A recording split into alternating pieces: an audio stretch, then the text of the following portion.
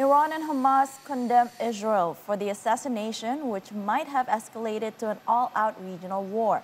The strike came just after Haniyeh attended the inauguration of the president of Iran in Tehran. It took place only hours after Israel targeted a top Hezbollah commander, who is also an ally of Iran in Beirut, Lebanon. According to the spokesperson of Hamas, Muslim funeral prayers will be performed in Doha on Friday, which is today, followed by Haniyeh's burial in Lusail, Qatar.